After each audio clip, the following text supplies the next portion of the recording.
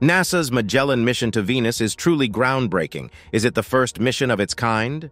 Surprisingly, the answer is no. At the peak of the space race, the Soviet Union ventured to Venus in a series of missions, each one more ambitious than the one preceding it. What they discovered there would send shockwaves across the globe if they were to reveal it, which they didn't. However, decades after the dissolution of the Iron Curtain, details have begun emerging. Join us as we explore the key moments from the Venera missions and dive deep into how Russia just leaked terrifying classified images from the Soviet Union. This is sure to challenge everything you think you know about the space race and the role of the Soviet Union in expanding our understanding of this final frontier. Number 20. Sputnik satellite and the space race. When the Soviet Union launched Sputnik 1 on October 4, 1957, it not only marked a historic milestone in human achievement, but also sent shockwaves across a thoroughly surprised Western world. As the world's first artificial satellite, Sputnik 1 orbited the Earth, broadcasting radio signals that reverberated across the globe. This polished metal sphere, measuring only 58 centimeters in diameter, carried with it the aspirations and ambitions of the Soviet Union. But this technological triumph challenged America's perception of its own supremacy, sparking fears of Soviet dominance in space exploration and missile technology. The space race had begun, and the stakes were higher than ever before. The United States responded by mobilizing its resources to reclaim its position as a leader in scientific innovation. On July 29, 1958, NASA was established and charged with spearheading America's efforts in space exploration. Following Sputnik's success, the Soviet Union achieved another milestone with the launch of Sputnik 2 in November 1957, carrying Laika the dog into space. 4 years later, in April 1961, Soviet astronaut Yuri Gagarin became the first human to journey into space aboard Vostok 1. While the USA eventually caught and won the space race with a successful moon landing in 1969, the sense of competition, while it lasted, fueled highly ambitious space exploration projects. While the USA set its eyes on Mars, the Soviets were eyeing another neighbor in our galaxy. Number 19. Why didn't the Soviets set foot on Mars? While the United States successfully landed astronauts on the moon and sent robotic missions to Mars, the Soviet Union pursued a different trajectory in its space exploration endeavors. They instead directed their efforts toward exploring Venus. One reason for doing so was the perceived scientific value of studying Earth's sister planet. Venus shares many similarities with Earth in terms of size, mass, and composition, making it an intriguing subject for scientific inquiry. By studying Venus, scientists hoped to gain insights into planetary formation, evolution, and the potential for life beyond Earth. Additionally, Venus presented unique challenges that captured the interest of Soviet scientists and engineers. Unlike Mars, which has a relatively thin atmosphere, Venus is enveloped in a dense layer of clouds composed primarily of sulfuric acid. The extreme temperatures and pressures on Venus's surface make it one of the most hostile environments in the solar system. Naturally, the Soviet Union faced significant difficulties in successfully exploring Venus's surface. Many of their early missions encountered technical issues or failed to transmit data back to Earth due to the harsh conditions on Venus. However, these challenges did not diminish the importance of Venus exploration in the eyes of Soviet scientists, who continued to innovate and refine their spacecraft designs in pursuit of scientific discovery. Number 18. First attempt at exploring Venus with Venera 1. Venera 1 was the first spacecraft to undertake an interplanetary flight. As part of the Soviet Union's ambitious Venera program, the spacecraft was launched on the 12th of February 1961. This launch was the second one of its kind, as the previous spacecraft failed to depart Earth's orbit. Using a Molniya carrier rocket, Venera 1 was launched from the Baikonur Cosmodrome. The 11D-33 engine employed in this mission was the world's first staged combustion cycle rocket engine, and it also pioneered the use of an ullage engine. This was a big deal because the ullage engine solved one of the most critical problems with space travel. In space, without gravity, the fuel can float around in the tank. If it's not near the engine when started, the engine won't work well. That's where the ullage engine comes in. The ullage engine gives the fuel a little nudge, so it moves towards the main engine before it is started. This ensures that when the main engine fires up, it gets the fuel it needs right away.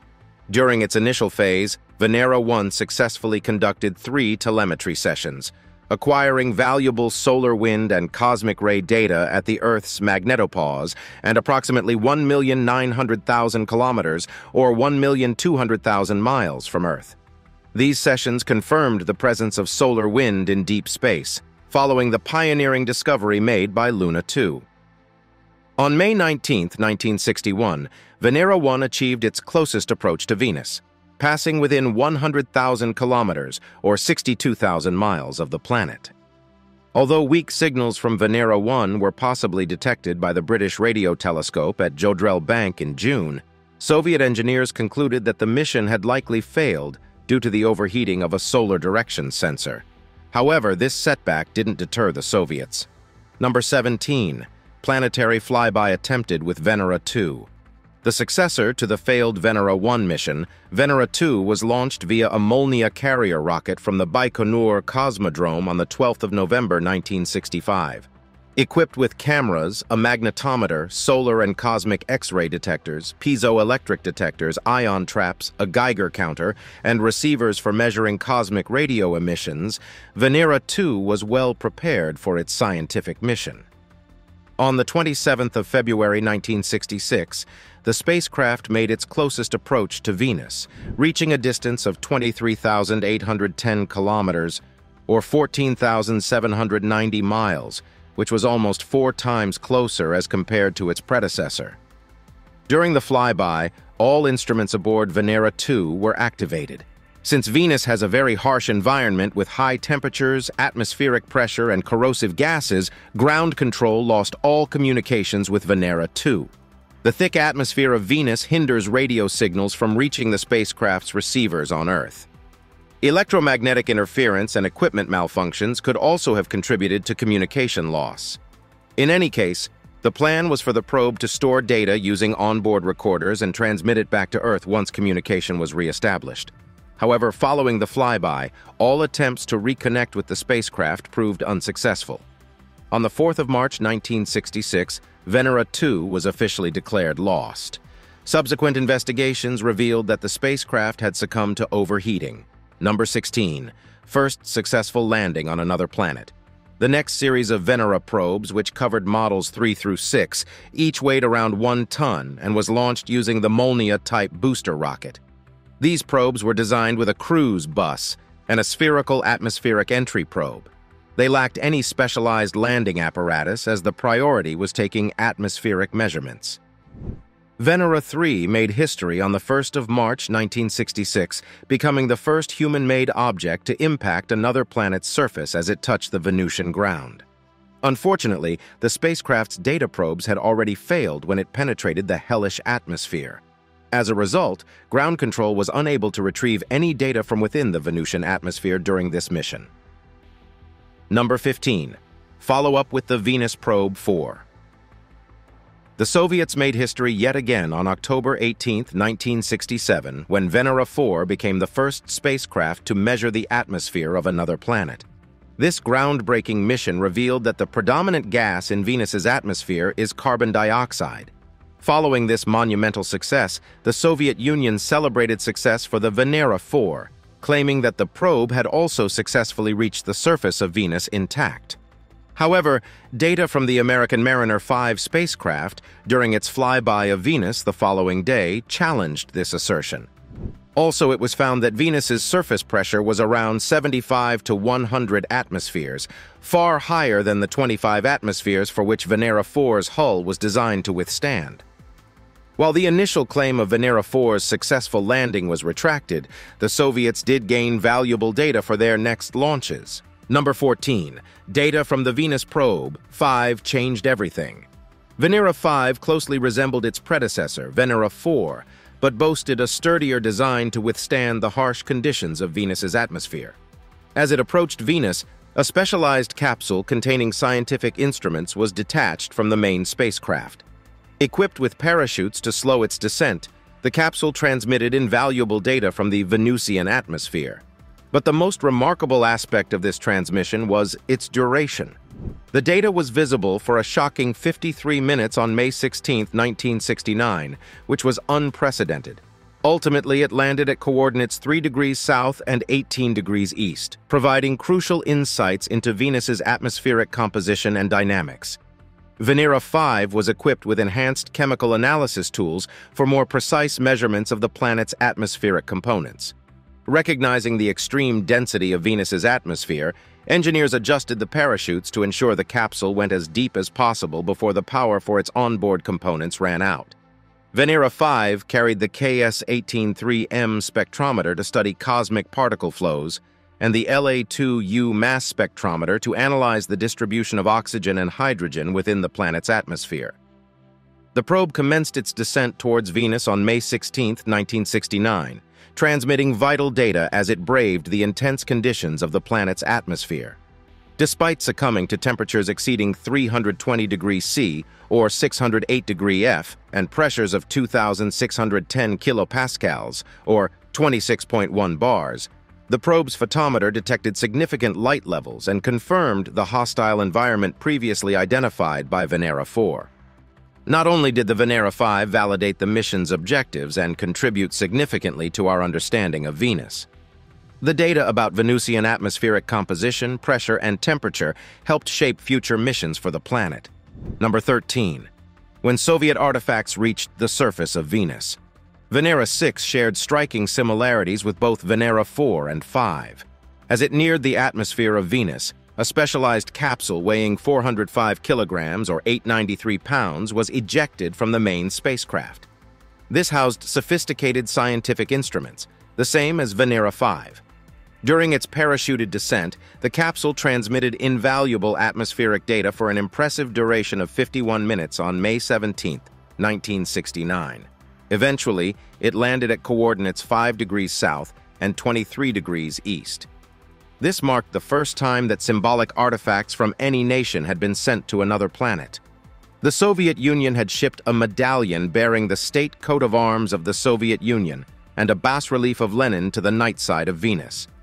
Despite encountering extreme temperatures and pressures during its descent, Venera 6 diligently transmitted data at regular intervals before succumbing to the hostile environment of Venus at an altitude of 10 to 12 kilometers or 6.2 to 7.5 miles. Critical atmospheric samples were obtained at pressures of 2 bars and 10 bars. These samples allowed scientists to analyze various gases, such as carbon dioxide, at different pressure levels within the atmosphere, allowing them to better understand the behavior of Venusian atmospheric gases, the planet's atmospheric processes, and evolution over time. Number 12. Venera 7 and the next series of explorations. The groundbreaking Venera 7 probe was launched into space in August 1970. This model was meticulously designed to withstand the unforgiving conditions of the planet's surface and execute a soft landing. While it involved only a limited set of tools on board, the mission achieved a major milestone by providing the first direct surface measurements from Venus. Venera 7's Doppler measurements offered groundbreaking insights into the dynamics of Venus's atmosphere, uncovering evidence of zonal winds with astonishing speeds of up to 100 meters per second or 362 kilometers per hour. However, the mission was not without its challenges. During its descent, the probe's parachute failed shortly before landing, resulting in an impact speed of 17 meters per second, which caused it to topple over upon landing. However, the probe miraculously survived the landing, albeit with misaligned antennas. Despite the antenna misalignment and weakened signal, Venera 7 transmitted valuable data, including temperature telemetry from the Venusian ground, for 23 minutes, before its batteries finally expired. On December 15, 1970, Venera 7 became the first human-made probe to successfully transmit data from the surface of Venus. Number 11. Surface data from Venera 8. Building upon the success of Venera 7, its successor was launched in 1972 with an extended array of scientific instruments tailored for comprehensive surface studies, such as a gamma spectrometer. The cruise bus of Venera 8, as with its predecessor, closely mirrored earlier designs. This allowed for the seamless integration of proven technologies while accommodating the enhanced scientific payload of Venera 8. As Venera 8 descended towards the surface of Venus, it transmitted data for the atmospheric conditions and terrain below. Despite lacking a camera, the lander successfully measured the light levels and other environmental parameters, shedding light on the surface characteristics of the planet. Upon landing, Venera 8 steadfastly transmitted data for nearly an hour. This included measurements of atmospheric pressure, temperature, and composition. It also shared surface measurements via gamma-ray analysis to help scientists better understand the planet's geological composition. Number 10. History made yet again with Venera 9. The Venera 9 mission comprised both an orbiter and a lander, marking a significant milestone in planetary exploration. Launched on June 8, 1975, this mission boasted a mass of 4,936 kilograms, or 10,882 pounds. The Venera 9 orbiter made history by becoming the first spacecraft to orbit Venus. The lander also made groundbreaking advancements by becoming the first to return images from the surface of another planet. Yes, you heard that right. After over a decade of exploring the hellish planet, the Soviet Union had unlocked direct visuals from the planet. Venera 9 also observed Venus's dense cloud cover, measuring 30 to 40 kilometers or 19 to 25 miles in thickness. Moreover, Venera 9's sophisticated instrumentation allowed Soviet scientists to detect and analyze various atmospheric chemicals, including hydrochloric acid, hydrofluoric acid, bromine, and iodine, providing invaluable insights into the chemical makeup of Venus's atmosphere. The probe also showed us that the planet's surface pressure is approximately 9,100 kilopascals, or 90 atmospheres, and temperatures soar to a scorching 485 degrees Celsius, or 905 degrees Fahrenheit. Surprisingly, the surface light levels were comparable to those experienced at Earth's mid-latitudes on a cloudy summer day. Number 9. Pictures that were too valuable to share. Venera 9's cameras began functioning only 2 minutes after landing, capturing mesmerizing images that unveiled a landscape characterized by a smooth surface dotted with numerous stones. Venera 9's pioneering endeavor to transmit television pictures, although black and white, made history. These images came directly from the Venusian surface, providing us with the first-ever glimpse of this alien landscape. They revealed a starkly barren terrain, devoid of shadows or dust in the air. Viewers can see how the planet's surface is adorned with an array of rocks, remarkably preserved and uneroded. The failure of one of the camera lens covers limited the capture of panoramic pictures to 180 degrees instead of 360 degrees, as originally planned. However, the imagery returned by Venera 9 was still a monumental leap forward in our exploration of Venus. Number 8. Building upon the success with Venera 10. Venera 10 continued the legacy of its predecessor, Venera 9, by providing further insights into the surface features and geological characteristics of the planet. Launched on June 14, 1975, Venera 10 comprised both an orbiter and a lander, equipped with advanced scientific instruments. It became the second probe to transmit black and white television pictures directly from the Venusian surface. The images offered tantalizing glimpses of the alien landscape, revealing lava rocks of pancake shape interspersed with weathered rocks or lava deposits. Despite encountering the same technical glitch as Venera 9, where one of the camera lens covers failed to deploy, Venera 10 still managed to capture impressive imagery spanning 180 degrees of Venus. The insights and images shared by the probe shed light on the planet's geological history and enhanced our ability to interpret future observations of this intriguing world. Number 7. The Venera 11 mission and its bold objectives. The Venera 11 spacecraft embarked on its journey on September 9, 1978. Separating from its flight platform on December 23, 1978, the lander braved the harsh conditions of Venus's atmosphere, hurtling towards the surface at a staggering speed of 11.2 kilometers per second. Venera 11 employed a series of sophisticated braking maneuvers, including aerodynamic braking, parachute braking, and atmospheric braking to ensure a controlled landing. After an hour-long descent, the lander achieved a soft touchdown on the Venusian surface on December 25th. A Christmas miracle indeed. Venera 11 successfully transmitted vital information to the flight platform for relay back to Earth. However, this transmission was short-lived, as the lander moved out of range just 95 minutes after touchdown. Interestingly, while the Venera 11 lander boasted 2 cameras designed for color imaging, it did not yield any images because the lens covers did not separate after landing. Number 6. Venera 12 mission launched to supplement the findings of Venera 11. Venera 12 was launched only 5 days after its predecessor on September 14, 1978, to unravel the mysteries shrouding the planet's enigmatic atmosphere and surface. Venera 12 had a more direct and faster trajectory to Venus, allowing it to arrive at the planet ahead of the earlier launched Venera 11. Upon separating from its flight platform on December 19, 1978, the Venera 12 lander began its descent.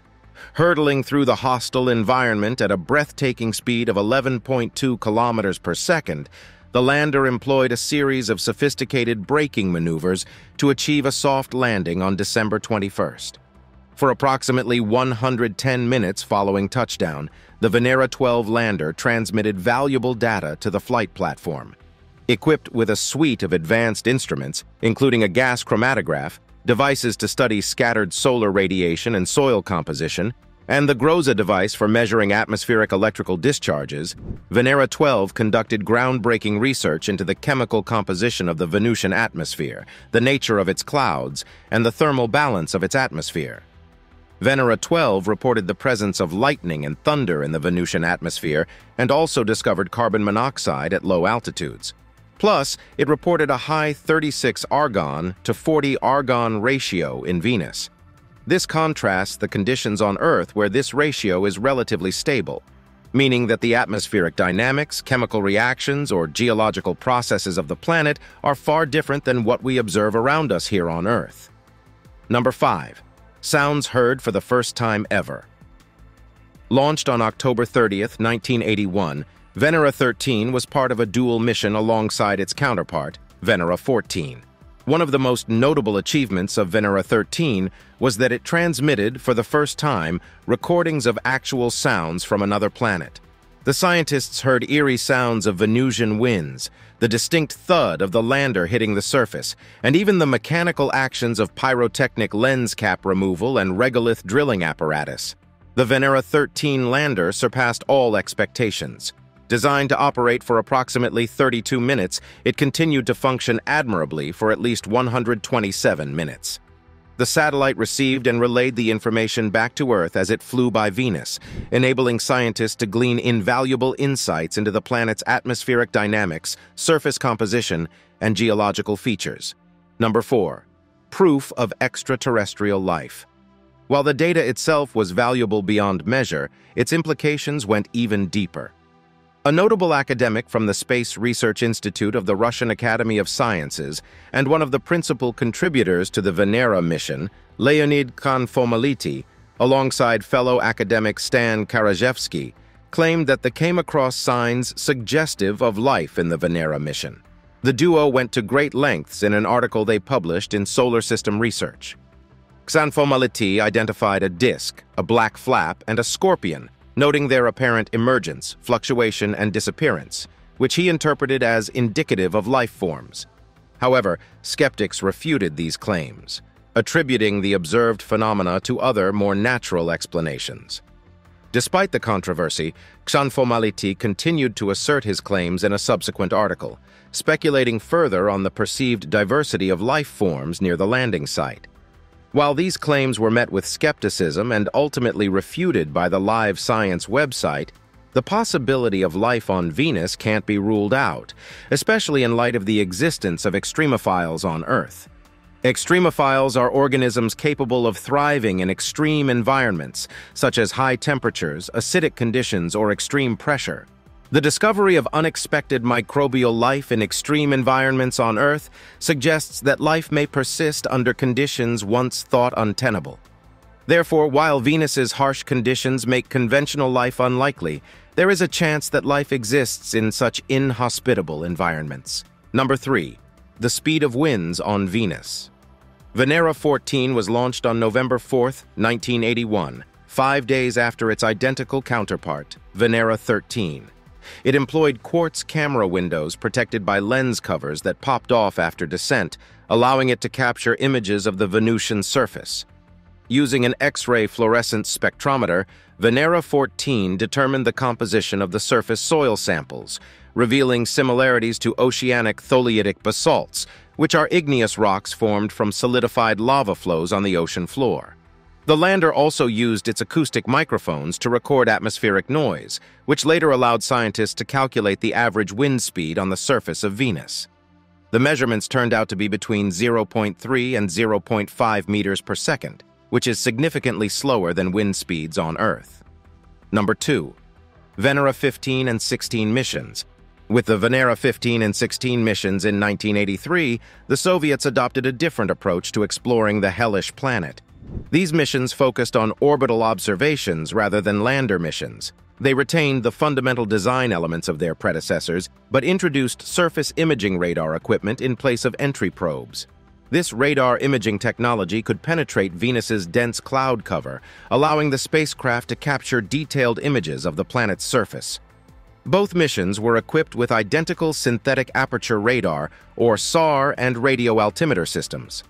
The former allowed scientists to map the planet, which took an extensive 8-month operational tour to complete.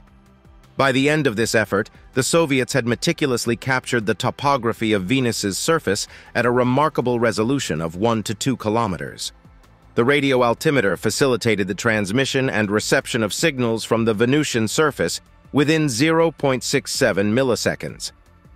These signals helped scientists gather information about the topography of Venus by measuring the distance from the spacecraft to the surface, thus allowing them to create detailed maps of Venus's terrain. These missions yielded a comprehensive map detailing the surface of the Venusian northern hemisphere.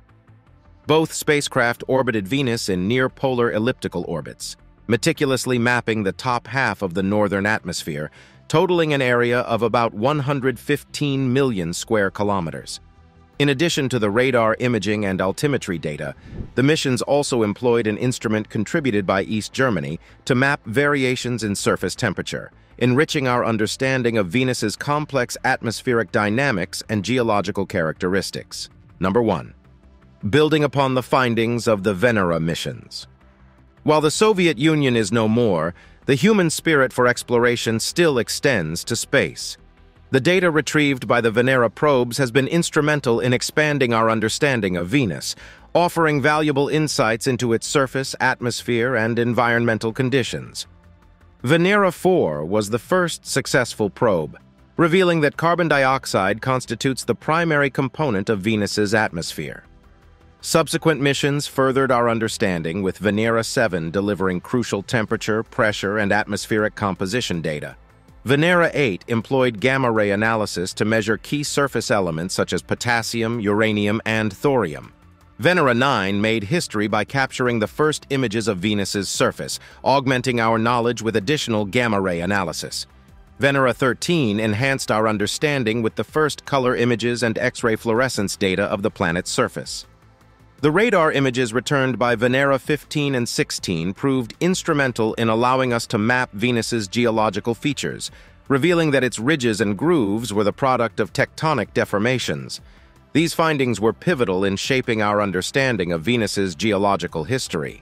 Looking to the future, Russia is now working on the Venera D mission to further explore Venus. In case you were wondering, D stands for Dolgozhivusshaya, which translates to long-lasting. Scheduled for launch in November 2029, Venera D aims to deploy a highly capable orbiter and lander, possibly equipped with balloons, a sub-satellite for plasma measurements, and a long-lived surface station. This will be a worthwhile follow-up for building upon the discoveries of the Soviet-era missions and contributing significantly to our understanding of our sister planet. Well, that's it for now. Thanks for watching. Don't miss this video you see on your screen right now. It's truly unbelievable.